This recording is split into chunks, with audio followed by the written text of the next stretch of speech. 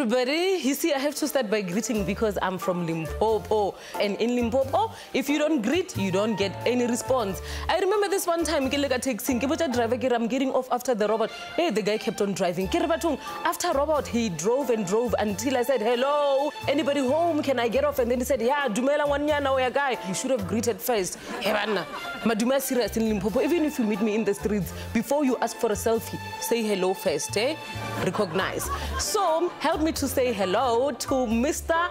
Chubby himself, Jason Goliath.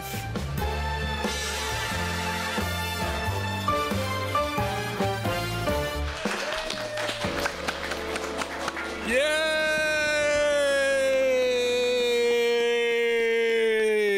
Corona.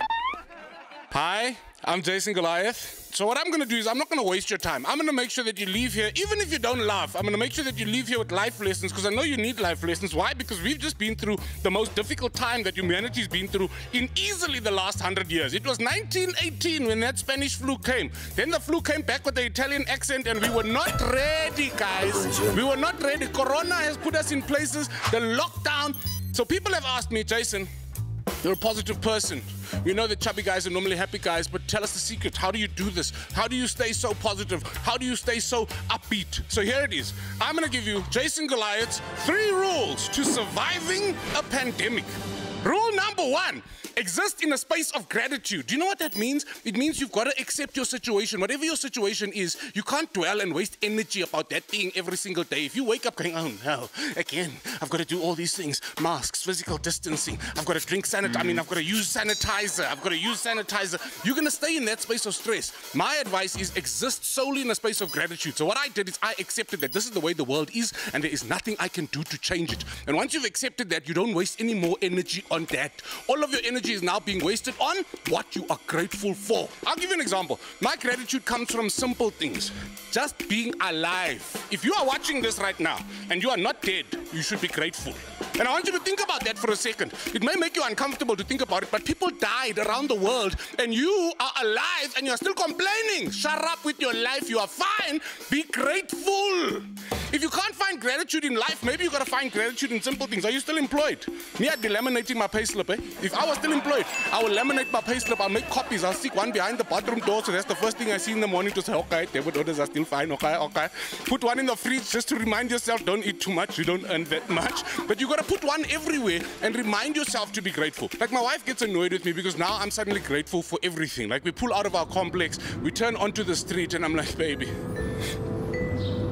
I'm so grateful for this road. And she's like, what do you mean you're so grateful for this road? And I'm like, baby, look at my body. I can't build a road. I'm not designed for road building. This body and a spade and a shovel and a pick, I'm not designed for those things. When I perspire, it's because I've actually walked from the kitchen back to the lounge. I'm not your guy. If you're like gonna drop me on a deserted island where there's only bush and give me a machete and go find your route, no, I'm staying on the beach. I'm the guy that arrives after the machete bra, after the bra that came after the machete bra to make the dirt road. Then there's another bra that comes with that truck. Beep, beep, beep. They drop the tar. Then I come, drive over all their hard work and get paid. Dab. Rule number 2. This one is a tricky one, guys, because essentially what you have to realize is this.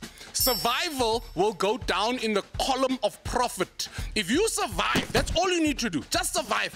Abandon your hopes and dreams. Forget about all the things. Because I know, you were just like me. 1st of January 2020, we got caught up. Because 2019 was kak, eh? 2019, yeah, your debit orders were bouncing, eh? 2019, it was rough. It was rough. You never answered one private number the whole of 2019. Then we thought 2020 is here. People were hashtag 20plenty. Hashtag the year of my dreams. Forget about every hope and dream you had, okay? You must just survive. If you survive, it will go down as profit. You've got to embody and embrace and hold on to the spirit of Bear Grylls. Hello, mate. And when I say that, you've got to wake up with Bear Grylls every single morning and use Bear Grylls through the day. I know a lot of you don't do that WWJD, but now it's WW Bear Grylls. What would Bear Grylls do? Oi, mate, I could go for a cup of urine. So when you are thinking of, should I order Uber Eats? That's going to be nice. No. What would Bear Grylls do? Bear Grylls will eat a warm testicle like an apple, guys. Bear Grylls will pick a warm testicle from any animal. He doesn't even care. You guys have watched that Van Wilder movie. You know when those things are, those dingleberries are dingling there. Bear Grylls will pick that thing off an animal, he'll look directly into the camera and he'll bite into that thing. You know, a warm juice will squirt, eh? Bear Grylls doesn't even flinch as that warm juice is squirting out. You'll tell him, oh, it's delicious, it's delicious, it's delicious. I don't know why. Testicles always look to me like they taste like bovril wrapped in cabbage. I don't know where that comes from, but I hope that visual sticks with you. You've got to survive. If you survive, you are going to thrive. So forget about that dream of learning French. Parlez-vous, parlez-foot sac. You don't need it this year.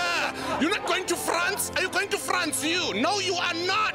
You want to do, oh, I'm going to do gardening because I've got green fingers. No, your fingers must be green from counting money. Let the plants die. The plants will grow again in 2021. We are just surviving, because if you survive, you are going to thrive. Dab one more time. It's a simple thing. Now, most importantly, and this one is a little bit difficult. It's a little bit technical. You got to keep it moving. You got to keep it moving.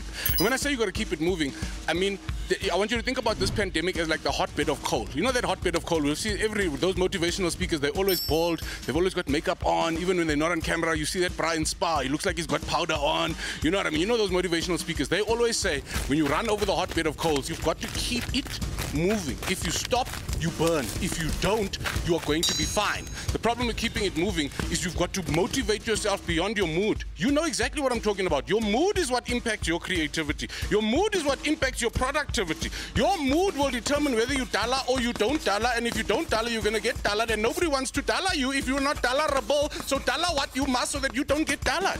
Think about it like, okay, don't be a garage pie.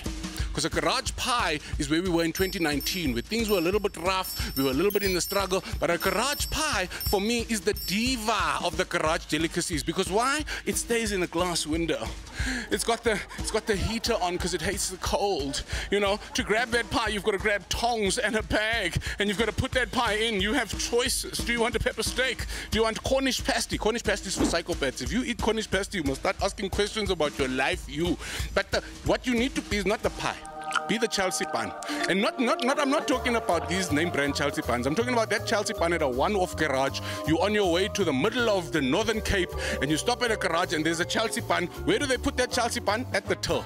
That thing is so big you don't know, is it made by Sesco? Why does it look like a loaf? That thing has only got 3 raisins on the outside. You don't know if that white syrup even has sugar in, but there's something about the way they glaze that Chelsea pan that even if it's been there for 3 weeks, it still looks cute and delicious. It still looks supple and nice. That Chelsea pan knows it doesn't get the respect of a garage shop pie, but it will fill you up for 2 to 3 days because you sometimes have to eat that thing like a rusk. You've got to dip it. You've got to dip that bastard. You've got to wait for the things to soak in. So for me, you've got to be the Chelsea pan. I'm always that guy that stops at the till, confident. No, I'm just need cigarettes. Thank you very much, man. Thank you. Yes, please. No, we can afford them again. Yes, thank you. Thank you, Cyril, and that Mamzuma, sorry about that.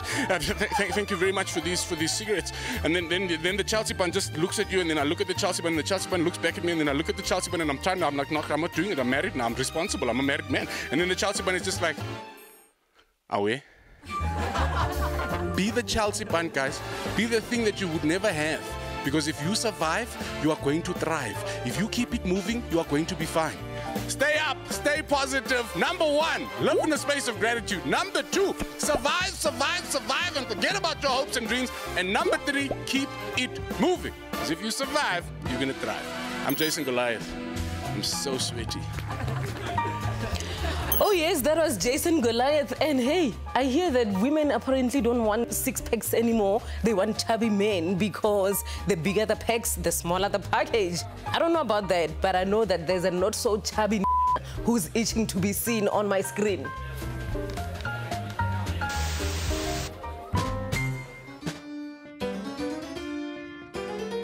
Are you wasting your life doing stupid favors for people? Are you in financial ruin from being a pushover? Hi, are you a spineless worm of a person? Are people constantly bothering you with their useless nonsense? Do you have trouble saying no, nyet, never, angfuni, futsek, or as the Russians said, khambos nyet? Introducing the No Man.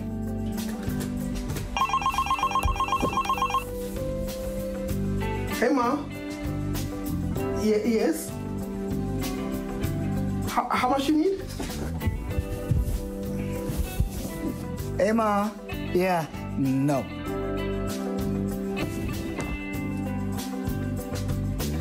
The No Man is manufactured by the best scientists from the University of Bronkhorstspruit, using polymers from the stingiest South Africans, 20% Tswana, 3% Pedi Metrocop, and the rest a generic white guy, giving you the perfect solid no every time.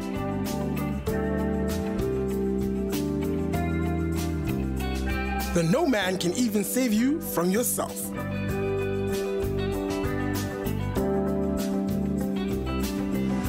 Hey, no, no. I said no. Sleep. Good night.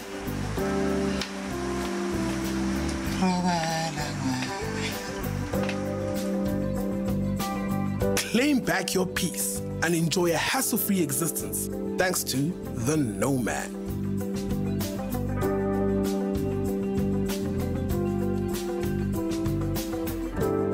For your very own No Man, call the number on screen now. Call. What you gonna say? No? You don't have a No Man yet. Call. Call.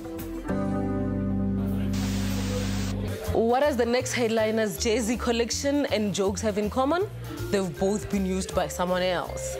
Ladies and gentlemen, Schalk, Bezuidenhout.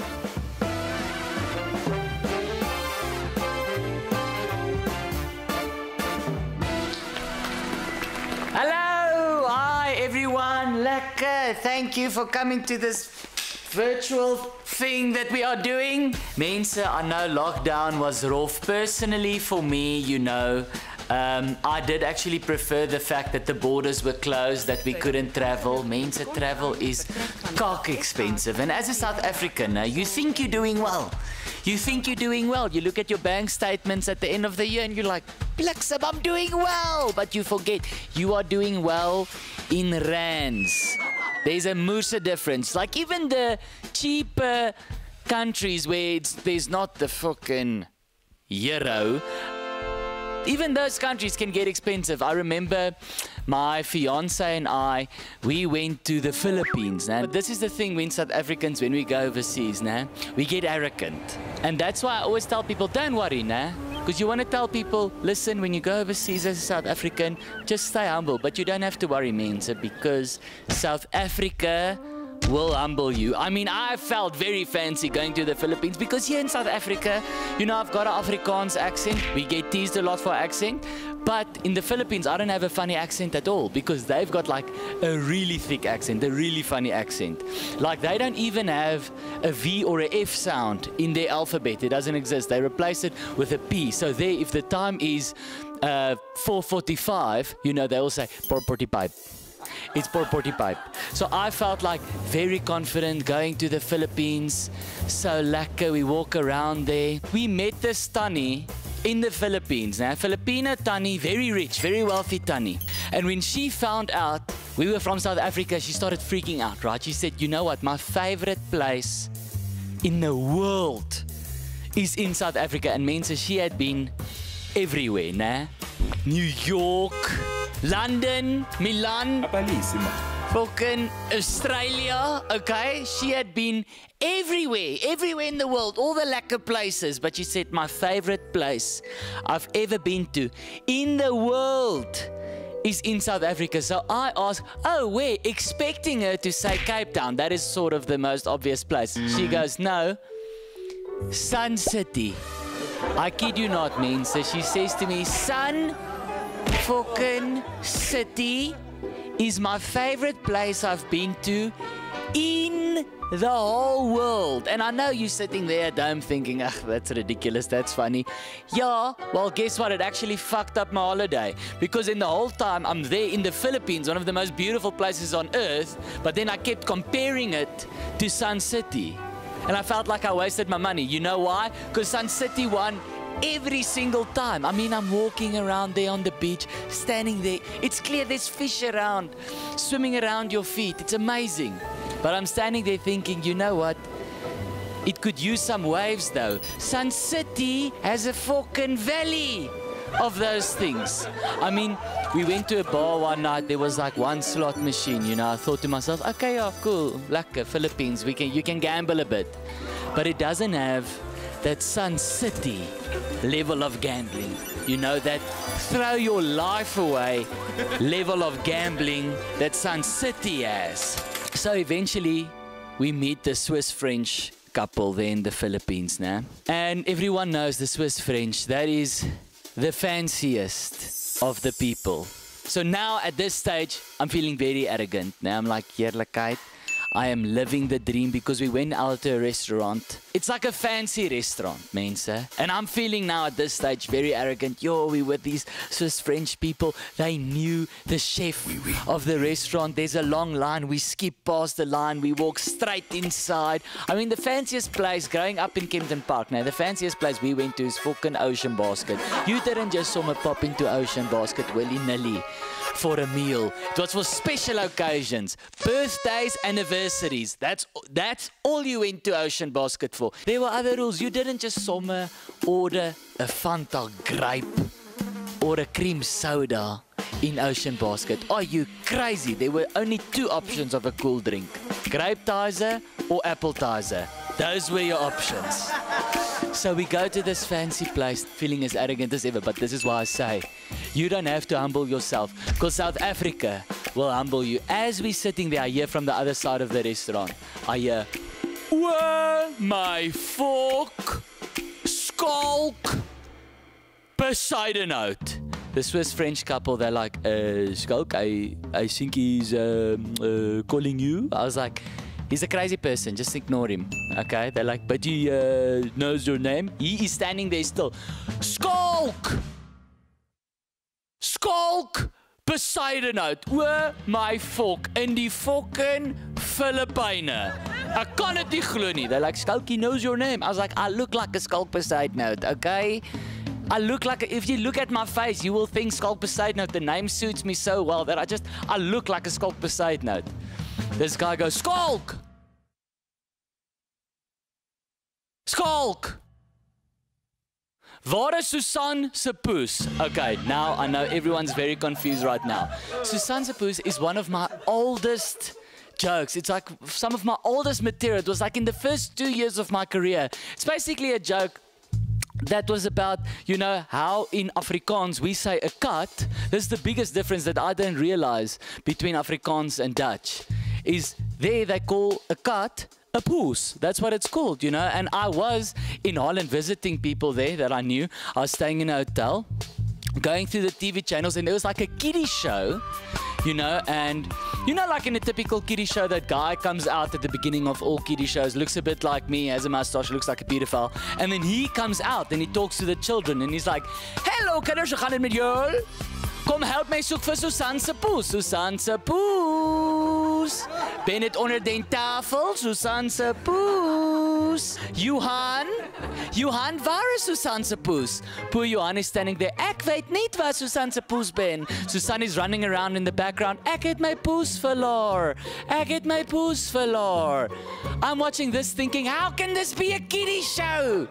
This should be on the 7 o'clock news. There's a little girl out there that's lost a poos, folk. We must get a search team together. Heerlikheid. So now I think to myself, heerlikheid, I am ignoring this guy, but he's one of my true fans. He knows some of my first material, so I feel bad. I get up, I go to him. Hey, listen, hey, shut the fuck up. Hi, how are you? He's like, hello. I ask his name. I kid you not, his name is Frikkie, who studies in Stellenbosch. I go all the way to the fucking Philippines on the other side of the world just to run in to a fucking Frikkie. But now, you know, I'm feeling bad that I ignored him, so I'm making a bit of small talk, you know, and I'm like, yo, you know, how is it here in the Philippines? He says he's a surfer, he's really loving it. That's why I came to this specific island, because there's lekker waves. He's like, yeah, it's lekker, and it's like, okay, cool, lekker. Then he says to me, yeah, but let's be honest, Schalk. It's not Sun City. I was like, my fuck South Africa. Okay, fuck that. Lekker means, and my name is Schalk Bezuidenhout. Thank you very much. Hey guys, apparently the skinnier the guy, the bigger the hoo-ha. Maybe that's why Schalk is always wearing baggy jeans, you know? Nah, he's white. Anyway, as I said that I'm from Limpopo, where I come from, we have what we call family clan names. It's like an animal that is used to represent the strength of your family. For example, if they say these are the Chabalalas and their totem is a lion, we all know that the lion is the king of the jungle. When it roars, all the animals bow. So when someone from the Chabalala clan gets married, old women ululate and say, "Ria, ria, ria, dawiya shata," meaning a lion is getting married. Us, the Moswetes, according to the wisdom of my forefathers, you know, those people sat down under a tree one day and decided that our totem, you know, the animal that is going to represent the strength of our family, is a pig. It used to hurt me so much when I was young, visiting my grandmother, meaning a pig is entering, and then and I remember this one time, I came home very worried and I decided now church is not for me, because the pastor was talking about the way to heaven. He was saying that the gate is narrow and the road is very narrower. Not everyone can enter through it. And I thought, me with my weight, it means by default, guys, I'm going to hell. But I don't have a problem with my weight. I only have a problem with people who have a problem with my weight. Like this guy, he used to say to me during lunch, Noko, when are you not supposed to eat bread and chips? And I would say, why not? And he says, because you are fat, and when you eat these things, you're gonna be fatter than this. And I would say, but even you are ugly, and you're busy making babies. I give as much as I take. But you know, I just hate it when I walk around town and then come my sister, let me do your hair, I'll buy you pizza. But anyway,